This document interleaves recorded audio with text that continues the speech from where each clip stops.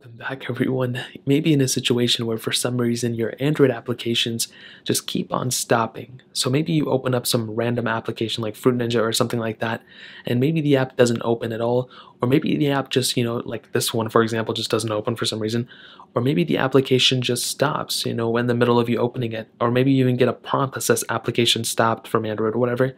If that ends up being the case, there's a couple things you can do. The very first thing I would recommend doing in that specific case is making your way over to your Play Store just like so, and you want to search up the specific app that's causing you those issues. So in this specific case, Fruit Ninja was causing me that issue where it just wouldn't open, but you can see I have an update available for this specific application. So the very first thing you want to do is go ahead and actually, see if there's an update available. If there is, then you want to go ahead and install and download that update. And this most of the time will probably end up fixing it, but in my case, it probably won't because I do have a beta installed on my specific Android phone. It's Android 12. So there's probably a lot of, things going on in the background. If you go and try opening it up again, let's go ahead and see if it opens up this time.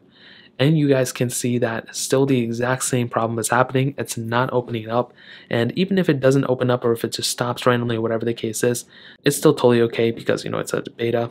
But the next thing I would recommend doing is making your way over to your specific settings app, just like so. You want to click on your application manager. It may look a little different for you, and you want to go ahead and see all your apps, and you want to search for the specific app that's causing you problems.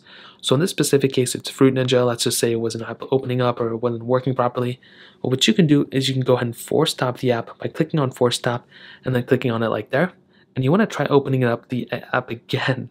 So as you can see, the application will probably still not open up on my behalf, but you want to try it on your end. If it's force stops and you open it up again, that's probably the first thing I would recommend looking at. Now, most of the time, this will probably end up fixing it for you, but if you downloaded an application from the internet, so if you downloaded an APK file and you tried installing that APK file, well, do notice and do understand that sometimes this can cause some issues, and you may be downloading and installing an APK file that may not be suitable for an Android device, for your specific Android device. So what it looks like is you go ahead and install an APK file, you go ahead and open up the app, and it looks good, it may be working for a little bit, but then randomly the application stops working. Well, this is very common, like I mentioned. When you have an application like this and it's fairly new or it's on a phone that's not supported, then you're going to have run into a ton of problems, and you're better off either installing the application through Google Play and seeing if it works that way, or deleting the app and reinstalling it again. So those are just a couple ways to fix an Android application if for some reason it's not opening up, not responding, and things like that.